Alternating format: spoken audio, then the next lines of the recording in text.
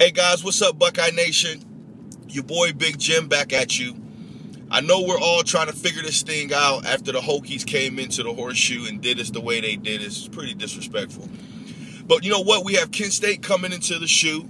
It's a great opportunity for us to right the ship, so to speak.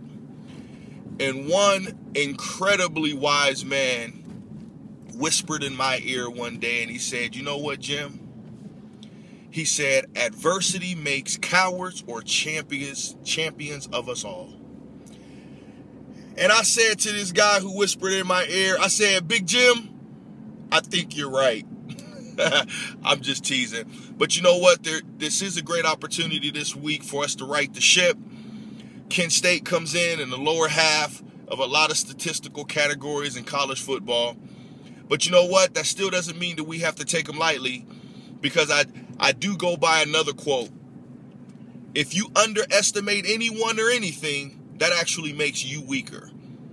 Listen, guys, I never believe in the underdog. And the reason why I don't believe in the underdog is because I believe champions are supposed to do whatever it takes to do whatever they need to do to win, to be on top, and to make it happen. The bottom line is that the Buckeyes are better in every category: special teams, offense, and defense. There's no excuse for us not to just come out here, work on some things, pound Kent State, and you know what? Let's get some young guys in the game so their families can see them do some things in the shoe. You got Noah Spence coming back. I don't think that had a whole lot to do with how we look, but you know what? Congratulations, he's back on the field. And you know what? It's another opportunity to see that offense gel.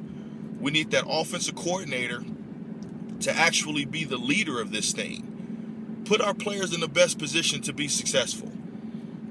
We're so concerned about losing Carlos Hyde that we haven't even given the ball to anyone to find out if the next man can step up. There's no reason that we should only have had 5 carries in the first half by a running back in that Virginia Tech game, because there's no way that a play-action pass is going to work when you're not running the ball. This is basic football, guys. But you know what? I'm not going to belabor anything. Listen, I'm a Buckeye till I die, just like you guys. I'm super excited.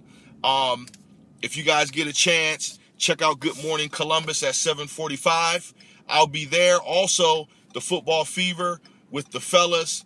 And in front of the stadium, it'll be Clay, myself, and this Mr. Smiles, Obi Stillwell. So come check us out. We appreciate you guys.